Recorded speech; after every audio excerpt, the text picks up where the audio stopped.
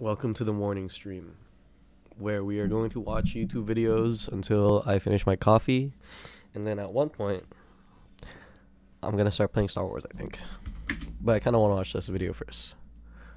So let's do This that. episode of Real Engineering is brought to you by the Curiosity Stream and Nebula Bundle Deal. Now just $11.59 This for an entire video, by the way, is called "The Insane Engineering of James Webb Telescope," year until December. and I'm sure this video will 24th. tell you all about it. I don't think it is very useful to speculate on what God might or might not be able to do. Rather, we should examine what he actually does with the universe we live in. All our observations suggest that it operates according to well-defined laws. These laws may have been ordained by God, but it seems that he does not intervene in the universe to break the laws, at least, not once he had set the universe going. In the cauldron of the early We're in a universe, sim. We're in a no sim. light could escape the dense, opaque fog of primordial gas. As this cosmic soup of atomic particles began to cool down, hydrogen atoms began to form, We're like a speck leading of a peck, to the speck of a universe's speck first on the screen. bright, Like Earth is a violent tiny new dot on stars, the screen right now. burning through the fog that once blocked all light from escaping the expanding universe. Some of these early photons have traveled unhindered through the vast, empty expanse of space for 13.5 billion years, and will reach their final destination here on the man-made detectors of the James Webb Telescope. A space odyssey coming to an end because of the curiosity of humans. The James Webb Telescope is going to give us our first detailed glimpse of this early universe from which we and everything we Nice know and early was morning born. science stream. The James Webb Telescope is a $10 billion endeavor, an endeavor watching YouTube that has videos about eaten James into Webb. NASA's limited budget, consuming 1/4 of NASA's entire astronomy budget for years. And this in better the early launch, man. hours It's of a supposed to launch tenuous this launch month. date of December 24th, this $10 billion gamble launches on will Christmas launch aboard Eve. the Ariane 5 rocket, Oh a my European heavy lift launch vehicle from the European spaceport in Kourou, French Guiana. I'm gonna Astronomers, try to watch that live. physicists, I would and love to watch that enthusiasts live. alike will look on with nervous excitement as this rocket carries the next generation in human curiosity. This is the insane The telescope engineering honestly looks of the so James cool, Webb but Space Telescope. Will it launch? Okay, honestly, my thought is that it manages to launch, but The maybe it combination of doesn't get technologies required to make the unfolded James correctly Webb in Telescope space, possible and then we're are stuck unique to this with time space period trash. in human history. The launch vehicle, the image processing, the electromechanical systems, the cooling systems, the mirror, and the sun shield. This Dang. endeavor is the culmination of not just decades of work from the engineers and scientists at NASA, but thousands of years of work of our ancestors. The materials and engineering required to peer back 13.5 billion years into the reionization epoch are a punctuation point in human history What that did you we, say? the human race, should be celebrating and watching with bated breath together. The launch will take place here in French Guiana, a spaceport ideally located on the Earth's equator to give the James Webb Telescope an extra push towards its final destination. The James Webb Telescope So will far. not be in orbit around Dude, Earth Hubble's that like close? Hubble. It will be launching to a destination 1.5 million kilometers Wait, from Earth. L2's that far? Launch point 2. L2's that Launch points far? are special points in space where small objects like satellites can stay more or less in the same position relative to the gravitational bodies that they are traveling with. Wait, This happens because the gravitational pull from the two bodies precisely equals the centripetal force required for Wait, the L2's object way to further move than I with thought it the was. gravitational bodies. That's actually like little insane. parking spots in space that allow satellites to sit in a relatively stable position while using a minimal amount of fuel to stay there.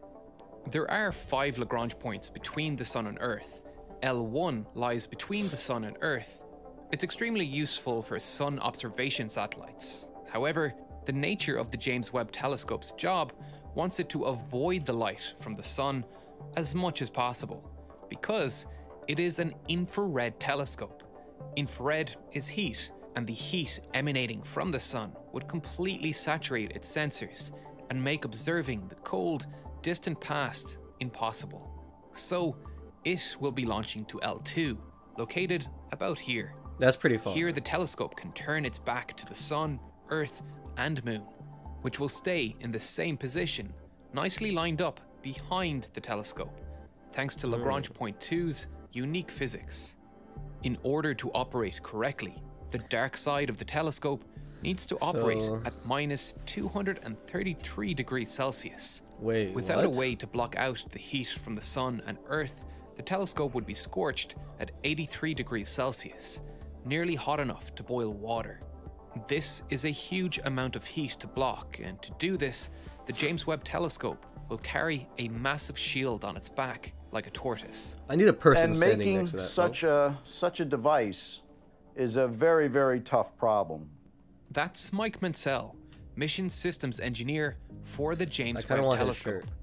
We had to map looks pretty every close. heat Look flow at to make sure that we do not let any heat leak through from the hot side to the cold side. To make sure that that sunlight, which is dumping approximately 200,000 watts of power in our direction, we only want less than about a watt of that to make it through. From to the 200,000 to telescope so that less it than 1 passively watt. cools down to those temperatures. Preventing that heat transfer is, as Mike said, a very tough job. Heat can transfer in 3 ways. Conduction, where heat is transferred from atom to atom in direct contact with each other, like heat traveling down a copper pipe. Convection, where heat is transferred from the physical movement of atoms. And radiation, Convection where heat oven. is transferred by electromagnetic Radiator, waves. like a heater. In the vacuum of space, convection isn't a concern. So that leaves conduction and radiation Yeah, as methods of space. heat transfer.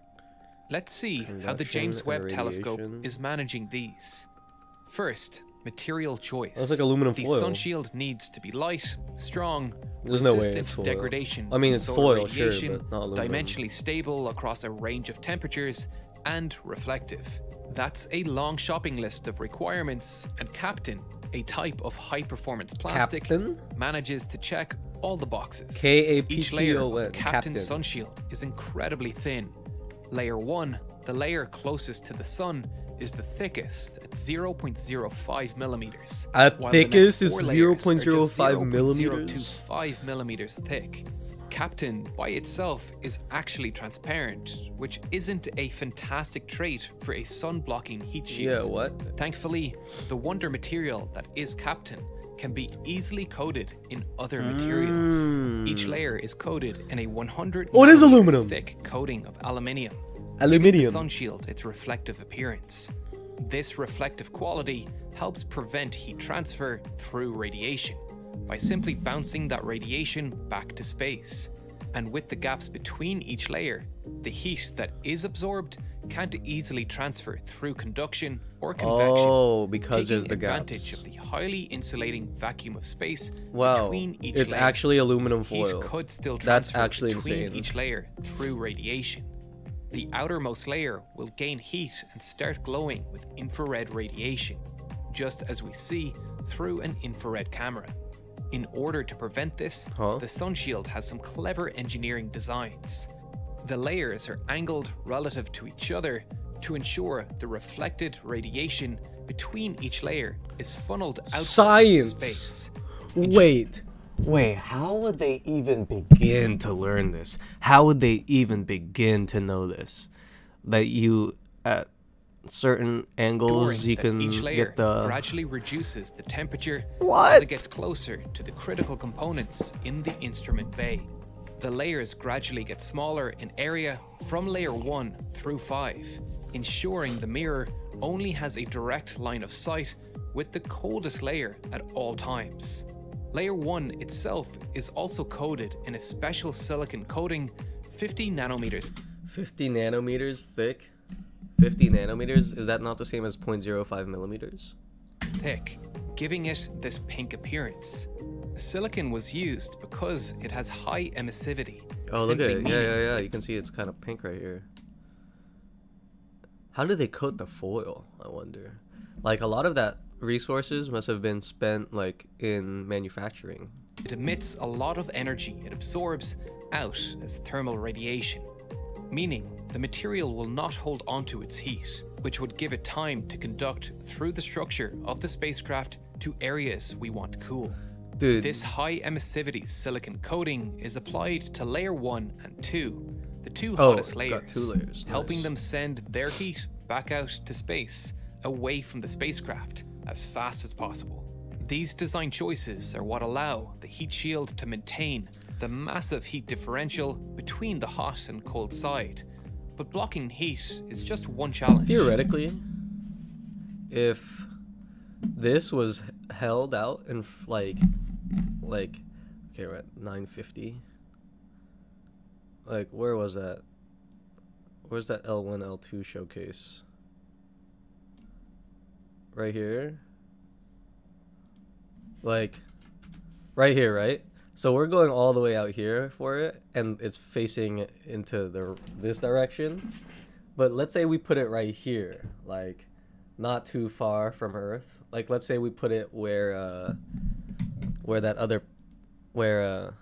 Hubble is, right? Let's say we put it right here, except on the sun side, and we put the shield up, like, right here. Oh, wait, you can't even see. Okay, so we put, like, the satellite right here, and the sun shield, like, right here, right? If you put the sun shield right here, I feel like if it's so good at blocking heat, would, like, they're not start ice forming? Isn't, like, the sun kind of just, like, creates everything, like, for us? So if we had the sun shield right here, I mean, I know it's, like, tiny, and it would, like, make a small spot on Earth, but it would, like, you know how when there's a when the sun and the moon, an eclipse, when an eclipse happens, it gets cold really fast. I feel like the same shit would happen. Hot and cold side. But blocking heat is just one challenge.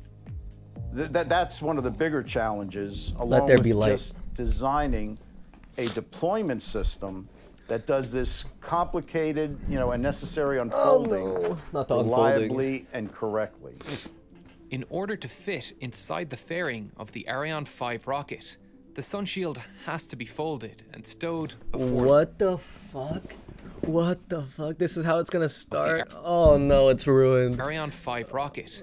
The sun shield has to be folded no. and stowed before launch, Oh, leading no. to some incredibly complicated mechanics no. Oh, to ensure no. it unfolds correctly What when in the game time fuck? arrives. Damn, that's what they're transporting it in? Oh, that's on some CIA Deploying shit. things in space is always difficult. Sure, But when sure. you're deploying rigid structure, that's generally what us engineers would call deterministic. That's relatively easy. Membranes and cables are almost inherently non-deterministic. And if you want to, describe or illustrate what that means, try pushing on a string. The string will move, but if I ask you to determine the shape that it will assume, you will have a very, very hard time doing that. So to control these almost non-deterministic... That's a great visualization. That was a great visualization. Holy shit. Describe You cannot or get, like, the illustrate what that same means, shape try twice. pushing on a string. The string will Wait, move. what? But if I ask you to determine... I wonder... Those are, like, minor differences, I think, in friction and pressure, and maybe the strength of the push, maybe. But, like, if it was a simulation, right, and all the variables were the same, technically it would show the same. Of course, in reality, that would not be possible, but... takes a great deal of effort, a great deal of trial and error. And even after we're done getting it, getting the design right, At least they're pulling. the one thing They're smart about for that, the right? sun shield, it's almost like a parachute, or it's very similar to a parachute. The parachute will work, but it's also only as good as the very, very last time you fold it. And you're going to find out whether you folded it correctly or not when you use it. James Webb The telescope unfolding better process fucking will work begin out, a few man. days after launch, not Oh, too far no. from Earth. Oh. Starting with relatively simple mechanisms, with Okay. the solar panels and communications antenna deploying. The truly nerve-wracking process begins on day 7, as A the week after spacecraft is launch? coasting towards L2. There are over 300 single points of failure. Wait, it doesn't wait until it gets there? Wait, it starts deployment while on its way to L2? Solar arrays deploy, separation from the launcher, followed by trajectory maneuver 1A, the deployment of communication antennas, and trajectory maneuver 1B. The truly nerve-wracking process begins on day 7, as the spacecraft Deployment is of 2 coasting structures protecting the folded sun shield, lateral deployment of the sun shield, and tensioning and separation of the 5 sun shield. Damn, only a week into the launch? That's actually way earlier than I thought. I thought it would be at towards least L2. like 2 weeks, man. There are over 300 single points of failure in this unfolding That is the worst sentence possible. sequence. 300 chances for a $10 billion, 25-year Shut up, project narrator, to end. man. 107 pins holding the sun shield together have to be released on cue to allow the system of pulleys, motors, cables, bearings, and springs to begin unfurling the sun shield into its precise, complete shape. I mean, they This wouldn't launch if they weren't process will confident, take right? 3 days, Right? and Right? once complete, the optical components will unfold and lock into place. Okay. So, after unfolding, secondary mirror unfolding of the secondary mirror and support structure. Oh, this is the secondary mirror right here. There's little 2 ledges. And then primary mirror. Oh, shit. This is the primary mirror. This little point thing right here. See that? This little piece on top unfolds. Completing the transformation process, but we are most certainly not in the clear. Oh, but we still... Damn. So The it still has to likelihood travel of a all tennis that. court-sized sun shield being struck by micrometeorites is fairly high. What? What? Micrometeorites? What do you mean? And because this is a thin layer of plastic stretched out under tension, a small tear caused Ruined. by an impact could cause a runaway tear ripping through. Yeah, you get the one whole tiny rip, it's over. There's no way. To One prevent tiny this, rip ruins it all. ripstop seams have been molded Oh, into wait, the sun never shield, mind. which will arrest tears and keep them confined to a single portion of the shield Okay. without compromising structural integrity. All right. The film has also been carefully molded with corrugations and other shapes to stiffen and shape the shield as needed. Oh, This interesting. passive cooling system helps tremendously, ensuring the dark side of the telescope is shielded from the sun's heat, keeping its sensitive heat detecting instruments at 40 degrees Kelvin, about minus 233 degrees Celsius. Approaching 0K, But huh? parts Absolute of the zero? telescope, specifically the mid-infrared detection instrument located here, needs to be even colder to work correctly. It needs to be 7 degrees Kelvin. Just 7 degrees off the absolute minimum temperature of the universe What? of 0 degrees Kelvin. Bro, how do you And even for get it this, that cold? We need active cooling. The James Webb Telescope Oh, active includes cooling, of course. an innovative cryocooler for this purpose. The challenge in developing this cryocooler alone was immense, costing $150 million. Getting cold temperatures is just one small part of the design. Vibration has to be eliminated, as the tiniest movement of the telescope could cause massive blurs in the image as it attempts to focus on objects billions of light years Look away. at that. That means ready eliminating for moving infrared parts where images. possible. And when that can't be done, incredibly precise machining and movement is needed. Honestly, wait, this would be cool wall art. Like, That means eliminating not this. moving parts where possible. Wait, pull it up. And pull when it up. that can't This? be done, This is pretty cool. Just like as its Incredibly own thing. precise. Like, look at that. Oh, machining and but look at this. Ah, look at the machining, like he said. Damn, what is the mirror made out of? Why is it yellow? How come we have not talked movement about that? is needed to balance weights Ooh, as that they looks so move. pretty though. The cooler also needs to use a tiny amount of electricity, as the telescope only has 2,000 watts of power provided by its solar array, and it needs to run reliably for years. That means For a years, closed forever, loop cycle decades, man. with our refrigerant being continually reused. I found this explanation of the cryocooler on NASA's site. This pump and cools helium gas, changes heat, high efficiency pump. The pre-cooler features a 2-cylinder, horizontally opposed pump and cools helium gas using pulse tubes, which exchange heat with the regenerator acoustically. Okay, horizontally opposed pumps with carefully balanced pistons. What that the will hell? put Okay, pressure wave generator, sure. Pressure, PV, or maybe, I don't know. Generator heat pump, cold, or HX is fluid, and then, or helium, cold helium, warm helium, science. vibration as the weights balance each other out. But the rest of that explanation sounds like it came straight out of a sci-fi novel. A sound wave is just a pressure wave. Pressure and temperature are directly proportional. Higher pressure will cause higher temperature. Correct. One I way learned that in we can chem, take guys. advantage of this is by creating a standing wave, where the peaks and troughs of the wave are stationary. We can do this in a closed tube, where the resonant frequency of the tube is determined by the tube's length. Here, the sound wave will bounce off the closed end and create a region of compression and high pressure, and therefore high temperature. This alone isn't terribly useful. The energy and Wait, temperature what? in this system will stay relatively stable, left on its own. But what if we could extract some of this heat with each cycle? Then, on each cycle, we could gradually cool the overall system. To do this, we need a way to pass energy out of the system. This is done with a stack, a porous material with air gaps that allow sound to pass through it, which is placed so that it smoothly spans both the hot region at the end of the tube and the cold region in the center, like this. A Okay. heat exchanger is then placed on either end of the stack. This one is for getting the hot interesting. side and one for the cold. Okay. The hot heat exchange will conduct its heat to the center of the sun shield, where it can radiate out to space, while the cold portion will conduct its heat, or lack thereof, to a copper plate attached to the back of the infrared sensors to cool them to 6.2 degrees Kelvin.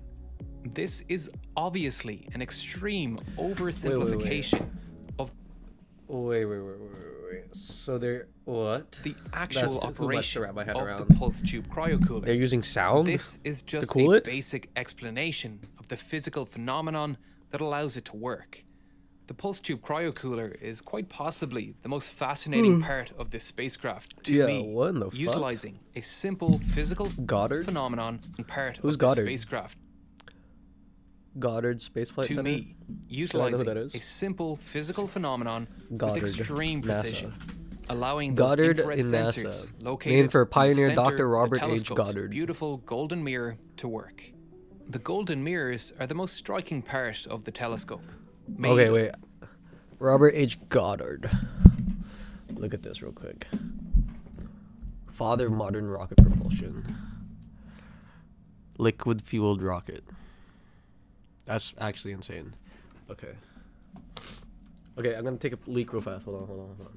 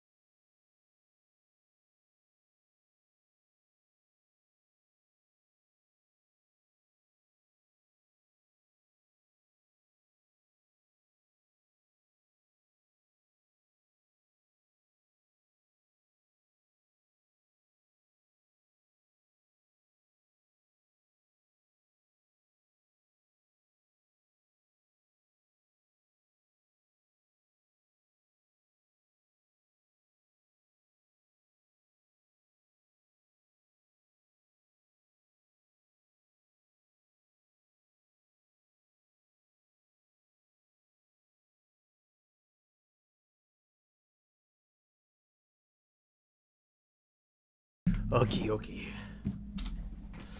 Let's keep going. So, what's the deal with the design? 6-point part of the telescope, made of 18 hexagonal segments, 6.5 meters in diameter. NASA would, if they were smart, they would sell little mirrors that look like hexagons that are kind of yellow like that. Maybe not even little mirrors, big ass mirrors. What's the deal with the design? I like It's big unlike mirrors. any telescope mirror I have ever seen. The mirror surface itself is beryllium plated in gold. That's a unique and Wait.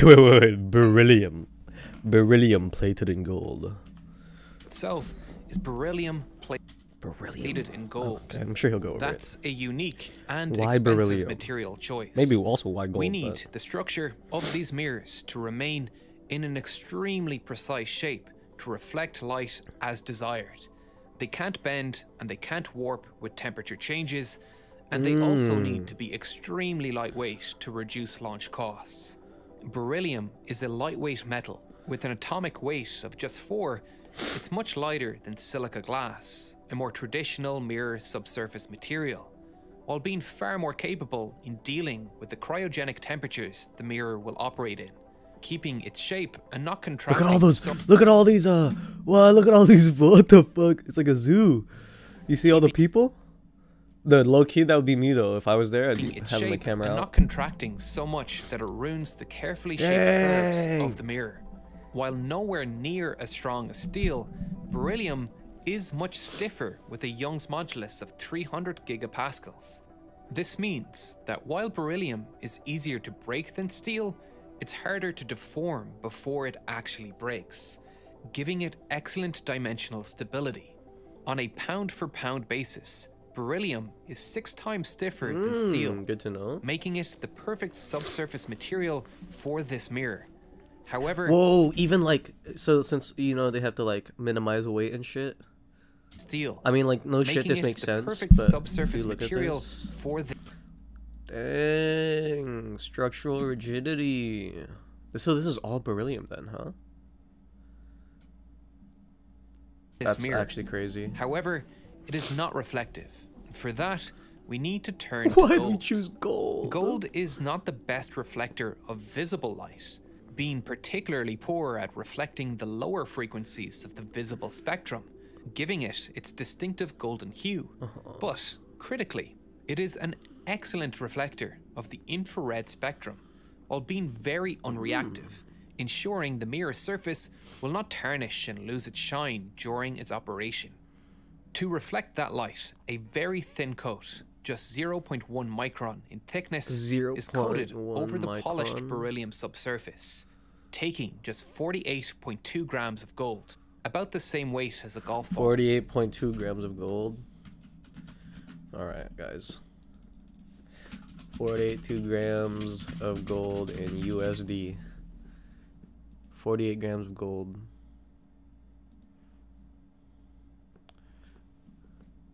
That's it. Wait, that's actually not bad. 3K? That's nothing. I mean, we're talking about the US government. That's like literally nothing. That's like literally a penny. $33 a gram of 14 karat. I'm sure it doesn't matter what kind of carat. I mean, I'm sure it matters for NASA when they're making this, but I'm sure the price differences aren't huge. Damn. That's actually really impressive how little that takes. A surprisingly small amount for the huge mirror, which has a collecting area about 25 meters squared. Is that Hubble? That is Hubble. Whoa, it's James Webb's 5.5 massive. Wait, Hubble's also ugly as fuck. TBH. Granted, what year did Hubble launch? But like as a telescope, that makes sense because it's also a regular like visual light telescope compared to infrared. But times larger than Hubble's 4.5 meters squared circular glass mirror. The mirror needs to be massive, and to explain why, I asked Mike Mansell.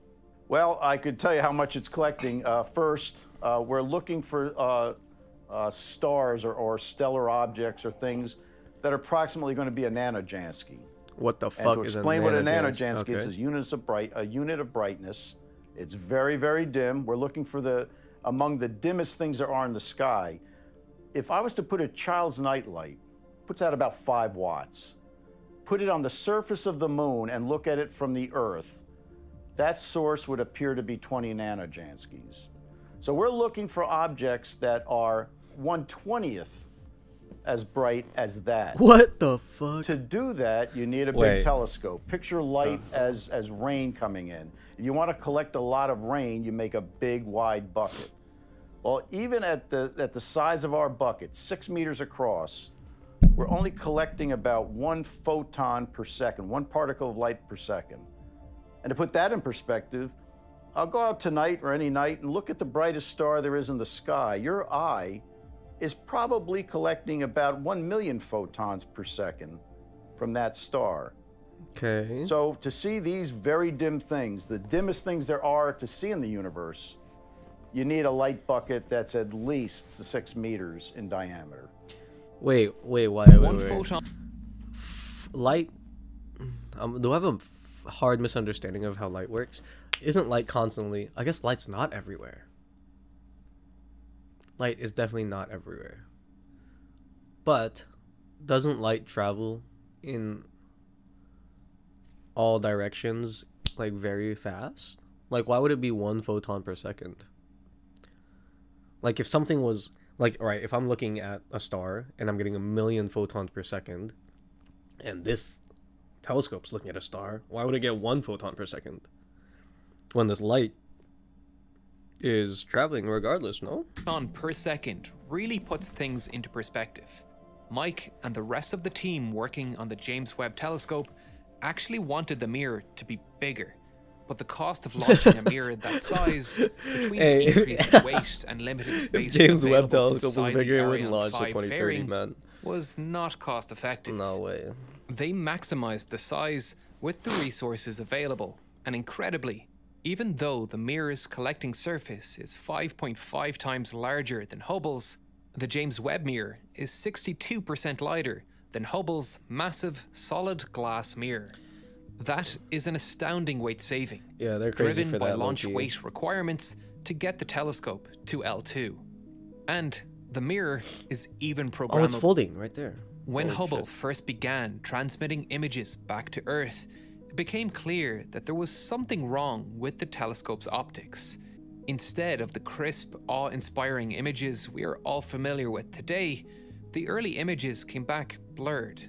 The mirror had been ground down too flat by a mere 2,000 nanometers, 1/50th the thickness of a human hair.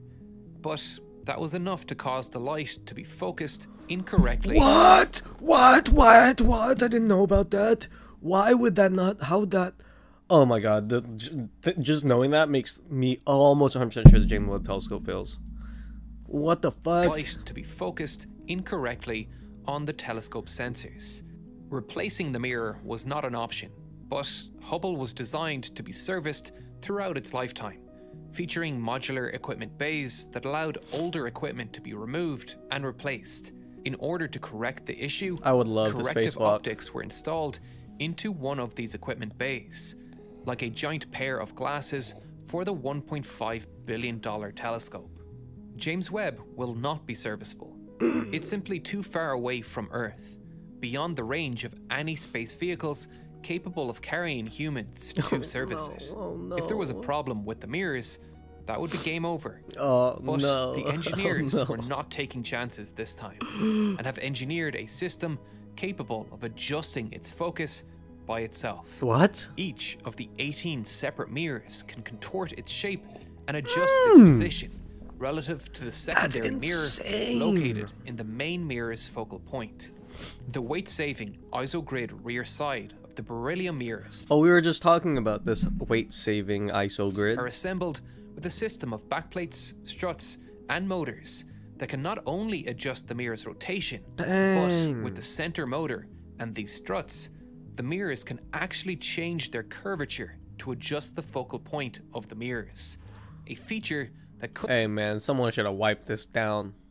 Look have at the corrected dirty Hubble's ass issues fingers. from Earth. Once fully deployed, I wonder how the long it would telescope take though. will begin its calibration phase, with each mirror adjusting itself until each of the 18 segments have aligned correctly with the secondary mirror.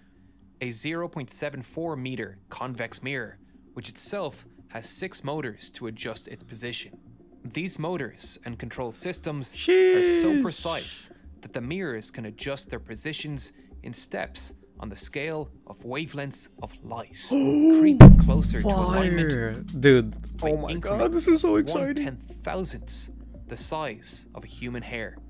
That is an astoundingly accurate electromechanical system. Wait, that's the engineers insane. of the James Webb Telescope performed this calibration test here on Earth Sure. with an absolutely massive vacuum chamber that can be cooled down to the same We have one of temperature those? the telescope will operate at, ensuring proper focus can be achieved.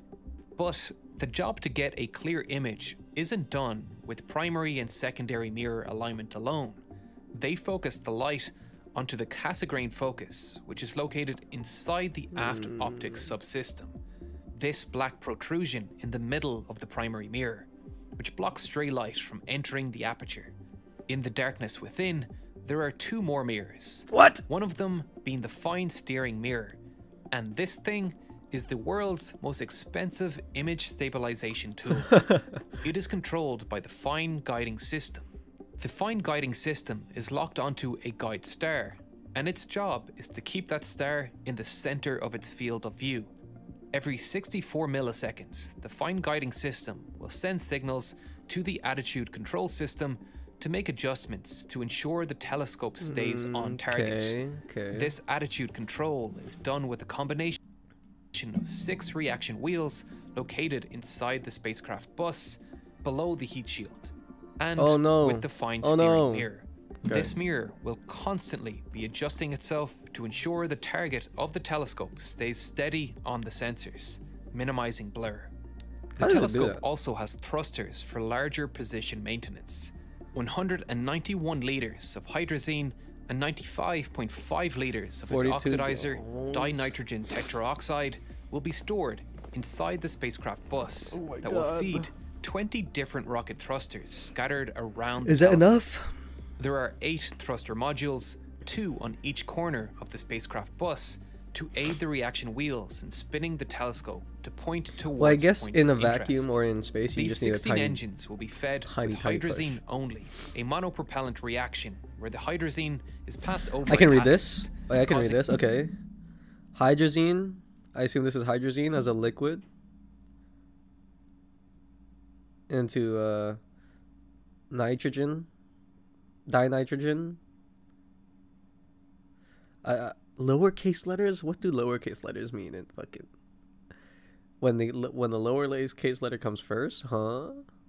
Anyways, dihydrogen and... NH, nitrogen and hydrogen, nitrohydrogen, NH3. Is it wait, NH3 isn't that ammonia or something? causing a highly exothermic reaction, breaking the hydrazine down Color into added for nitrogen, effect. hydrogen, and ammonia. All right, fair enough. The other 4 motors are for orbital and positional control and require more power. They will be fed by both hydrazine and dinitrogen tetroxide.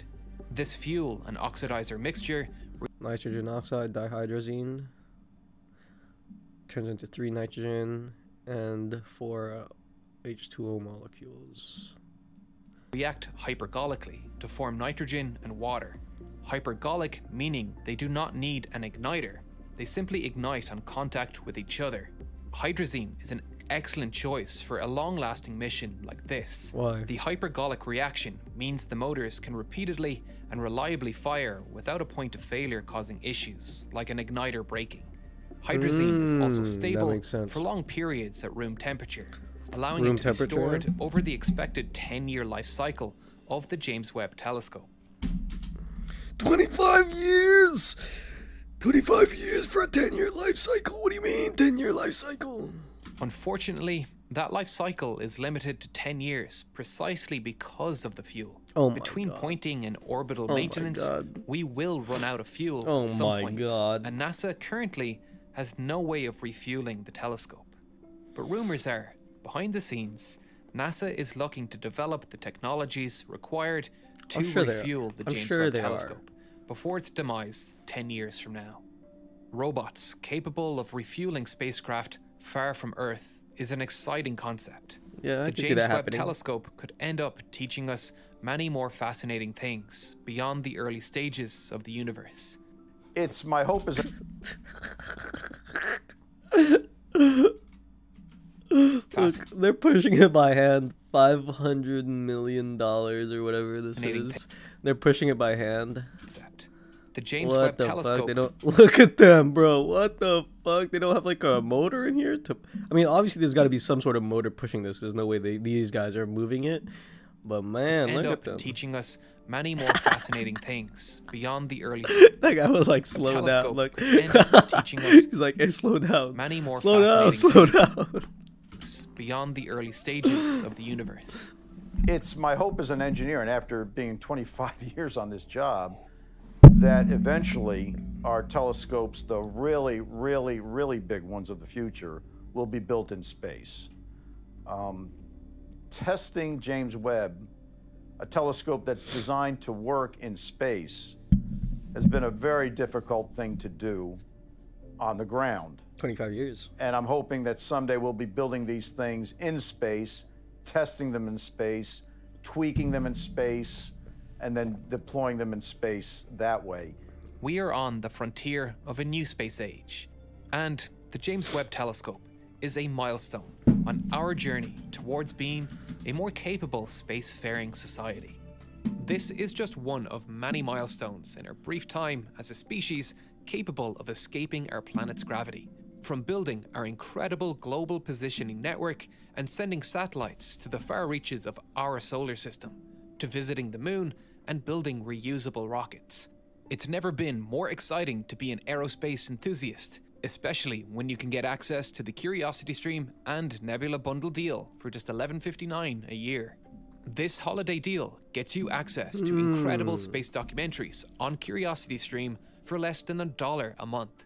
And with that yearly subscription, you will get full access to our Battle of Britain series launching in the new year, and our 9-part Logistics of D-Day series that is ready for you to watch right now.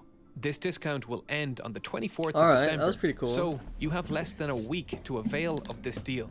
A kinda great would like stocking to, filler watch gift more for the space documentary videos, but fan in whatever. your life, while supporting this channel in the most effective look way at. possible. Nebula gives us a place to experiment in safety without any worry Options. of alienating our current audience on YouTube or being demonetized for covering sensitive topics like war. Your support there has helped this channel evolve and grow, and we are able to give you exclusive content Webb like this as Telescope. our thanks. Many of you will be happy to hear that we finally released a Roku app for Nebula, giving you more options on how to enjoy our ad-free videos. The best way to support this channel is by signing up to Nebula through the Nebula and Curiosity bundle deal for just $11.59 a year, with access to both Nebula and all the amazing award-winning wait. documentaries on The Curiosity James Stream, Webb Telescope's like this getting, like, hella amazing traction series in, like, called the most Trajectory recently. They did that a tracks 60 the minutes on it? scientific milestones of space science over time. You can sign up to this amazing deal by clicking on this button on screen right now, or if you're looking for something else to watch right now, you could watch our last video on the future of super. The insane biology of the orca. That's kind of tempting, actually. Insane biology of the orca?